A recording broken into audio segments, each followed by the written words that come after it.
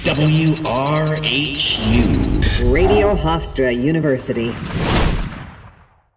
For 88.7 FM WRHU, I'm Max Sacco as we continue our Alumni of the Week series this week with spring graduate Matt Napolitano. Matt, thank you very much for joining us today. Hey, thanks for having me, Max. So first question, kind of the nice basic question to start us off here. What's been your journey with, coming to Hofstra and then also just going into the professional field as well? So a bit of what you did at Hofstra and then how you transferred into the professional field. Well, coming to Hofstra, I grew up on Long Island, so field trips, anytime you went to Jets training camp or anything, it was over at Hofstra. And it became aware to me that there was actually one of the big communication schools as I was starting to look into that. While I was in high school, I was doing the school newspaper. I was also the PA for football games, and I wanted to really move forward with that. And WRHU provided me with the best opportunity where I could just come in the door right away, right from when I was a freshman, and have a chance to be on air within my first year of college, whereas other universities, it would have taken me until my junior or senior year. Really prepared me for what was to come. I mean, you're working in New York, you're working in Market One, you're surrounded by incredible professionals at all times, incredible alumni, and it built me up with a great resume where I was able to get internships at Q104 and at Z100, and then go on to work for a radio news station right out of college. In fact, I was a producer for them at just 21 years old. Unfortunately, that station went defunct about a month after I graduated.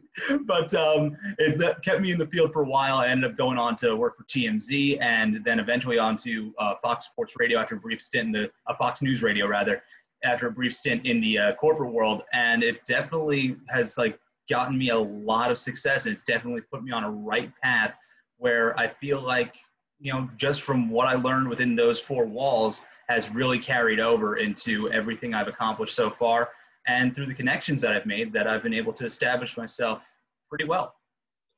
Now, you kind of mentioned a little bit, and I think you gave a couple reasons but could you go into a bit more about why you chose Hofstra as a whole? So, why did you pick your college decision? And then also what made you go to WRHU as well and really dive into there too? Well, for me, I wanted to kind of look local, being on Long Island, but I also was just looking at different communications programs throughout the Northeast. And the one thing I really noticed with Hofstra was that it was very much more hands-on immediately compared to the other programs. A lot of the other programs wanted you to study up for the first 2 years, and then maybe, just maybe, you'll get your shot when you're a junior, when you're a senior.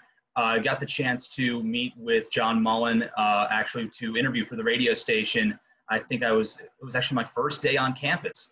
And just in discussing the program and discussing what you can actually do right out the gate if you get into the training class, I was like, you know what, this is a great place to start. And it ended up being the perfect place to be for almost the entirety of my time at Hofstra, and set me up for some great success down the line.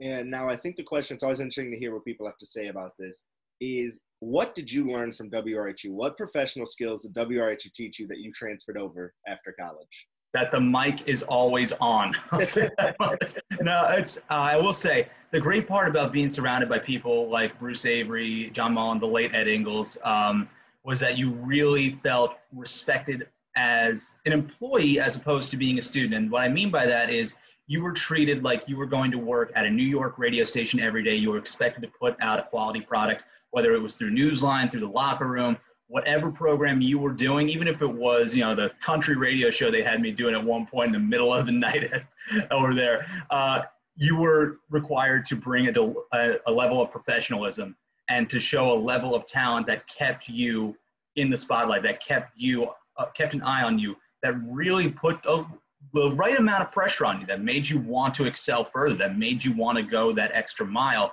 And I always carry with me one of the things that I learned early on, and that is that with all the people that you meet, so many familiar faces are going to come by. You're going to see alumni, you're going to see people that you may have just had a brief interaction with, but you know what? You want to remember those contacts because you never know who you're going to run into, especially in a New York market. It is so familial that there's so many people that you're going to bump into, see every now and then, and they're going to ask you questions going back to when you were at Hofstra, having those conversations. And it really actually paves the way for you because it gives you that ability to have those conversations and be able to get yourself cemented and a little bit more respect. They know there's something that comes with WRHU next to your resume, with Hofstra University next to your resume. And it really has gotten to a point now where it is almost like you spot that on someone's profile and it's like, okay, I think we got somebody here who could really make a difference for our radio station. I know that was the case for me. I walked into a place now at Fox News Radio where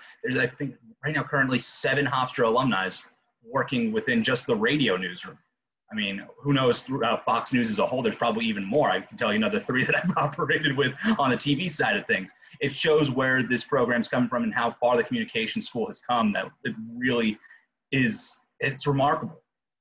No, yeah, the Hofstra network is really big, and, it's just something that continues to grow, and like we see it today. I mean, the alumni network's huge, just here alone on our emailing list to reach out to you guys. So definitely a lot to reach out to. But Matt, the big final question here is that WRHU gets a lot of new people every year. You know this, through all their training classes and new kids coming in. So what is the best piece of advice you have to offer to this next generation of WRHU talents as they come into the radio station? Just remember that Bruce likes to sleep nights. That's all I'm going to say about this. Honestly, coming into it, the best piece of advice I could say is just enjoy it and soak in the moments. Take it all in, because this is a very unique opportunity that you're not really going to get at a lot of other universities. You're going to meet some friends that you're going to have for life. You're going to meet people that you're going to be working with on projects for years to come. You're going to meet some of the most famous people to walk through those halls. You're going to meet some incredible alumni, get to interview some amazing people. There's so many opportunities that are going to be right at your feet. Make the most of it, but of course, just enjoy it. Soak it all in. I think that's what everyone's trying to do, and I think that's a perfect way to end. Matt Napolitano, everyone. Matt, thank you very much for joining us today on the Alumni of the Week. No problem, Max. Thanks.